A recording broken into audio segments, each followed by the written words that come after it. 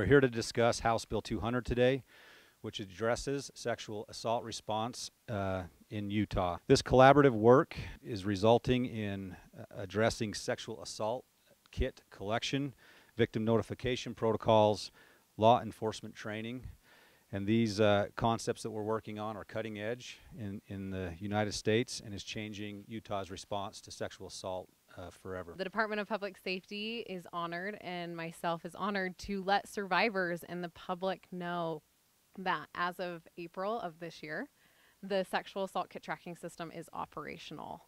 The tracking system provides real-time information to sexual assault survivors across the state. This tracking system will provide transparency for victims and foster public trust and build rapport with those victims in our community and empower them with information.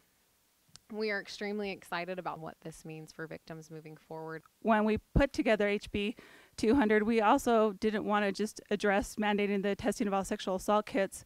We also wanted law enforcement to be properly trained and be trauma-centric when they're treating victims of sexual assault. This is a difficult topic to teach, to inform, because there's so many people that have been touched by this violent act.